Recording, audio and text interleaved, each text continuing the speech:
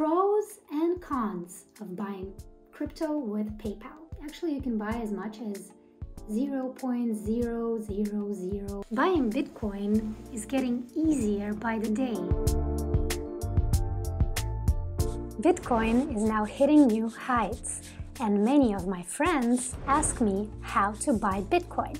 That's why I decided to make a quick explanation of how you can buy Bitcoin for the first time. I've had experiences with cryptocurrencies before when filming my documentary movie about the Bitcoin hype, blockchain developments, and the people behind it in 6 different countries. The movie is called Crypto Rush, and I will put the link to the movie in the description below in case you would like to find out more. In this video, I'll talk about a few ways to purchase Bitcoin, and obviously this topic is extensive and complex, but I will try to keep it simple and short. This is not an endorsement to own Bitcoin or other cryptocurrencies.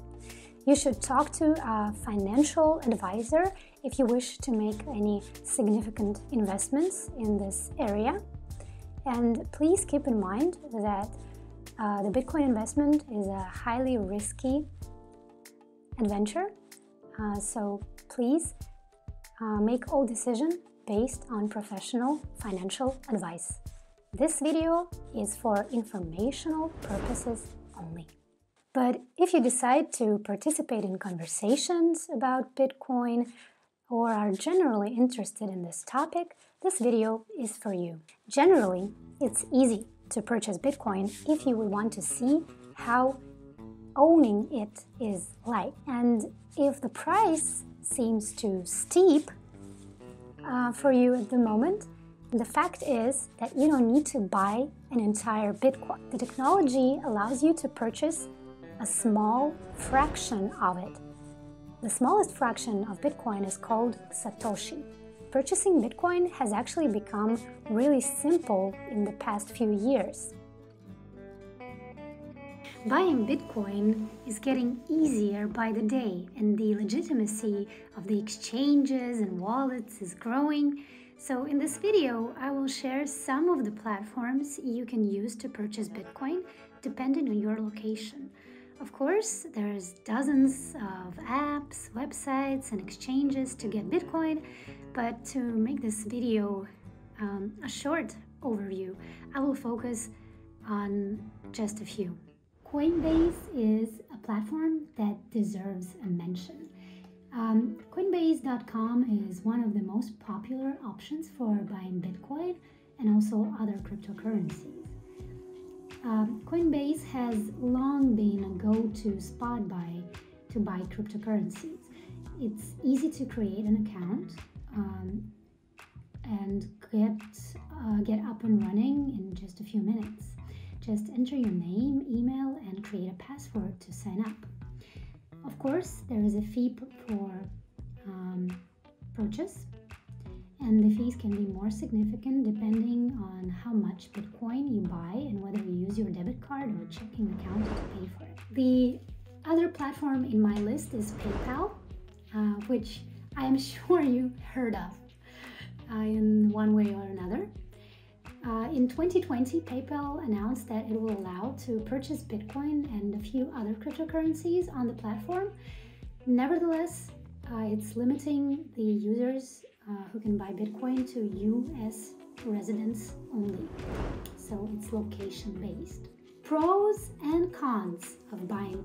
If you already have a PayPal account, payment is quick and convenient.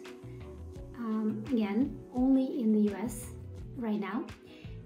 Also, PayPal is obviously the safe and secure payment method, which everybody knows.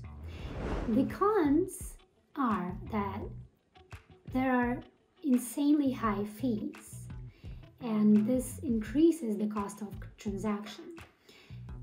The platform also doesn't accept GBP, pounds.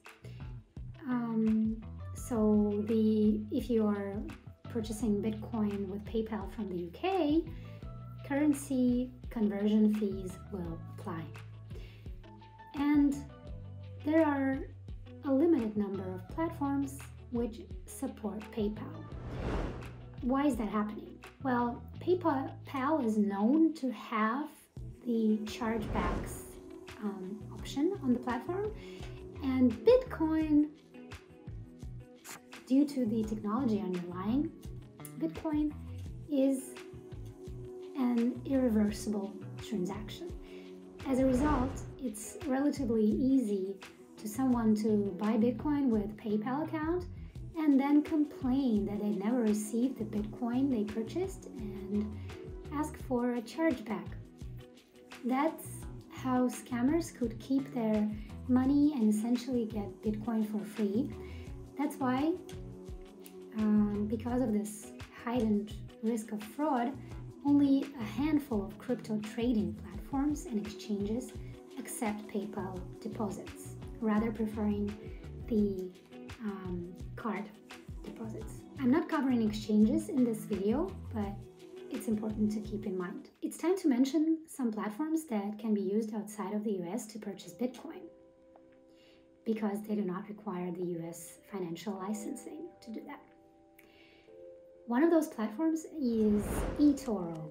It's very handy if you live outside of the US, and if you would like to buy Bitcoin through eToro, all you need to do is sign up, verify your account, and make a deposit. From there, you'll be able to buy and sell Bitcoin quickly.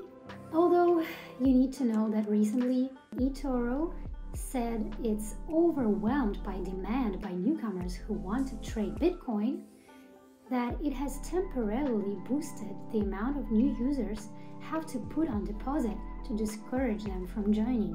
The platform, which mainly caters to social beginner traders, raised the required deposit level from $200 to $1,000 of deposit to begin buying Bitcoin. This is quite crazy. The other application you can easily purchase Bitcoin with is Revolut. Revolut, it's the rival mobile bank in the UK, did introduce cryptocurrency trading within their app for a small 1.5% fee. But what you need to know about it is that while buying Bitcoin is very quick and simple through Revolut, you can't move your coins to any other wallet. You don't control the cryptocurrency keys either. The only option with Revolut app is to hold or sell your Bitcoin. As Revolut puts on their own website, when you buy cryptocurrency through Revolut app, it will not be protected by the Financial Services Compensation Scheme in the UK. I will repeat that you don't need to buy an entire Bitcoin if you want to give it a try. Actually, you can buy as much as 0.00040 of Bitcoin for only about $15 at the moment, and that's it. You don't need to spend 30 or 40 or 20k at all. With those type of risky investments, you need to be ready to lose it all. So, better to spend some amount you are ready to lose and comfortable with losing. I also need to mention that all of the services that I featured in this video are not anonymous. You will need to verify your identity and buy Bitcoin with your personal data attached to it. Bitcoin is highly volatile, it's growing, and there might be a bear market soon. That's why I always recommend talking to your financial advisors before making any decisions about Bitcoin. In my next video, I will talk about my personal experience using cryptocurrencies and how I've actually lost some money with it. I will also give an advice how to keep your Bitcoin secure. Don't miss the next video. Subscribe to my channel, put on that notification bell not to miss the next video next week, and I wish you all the best luck with Bitcoin. Cheers!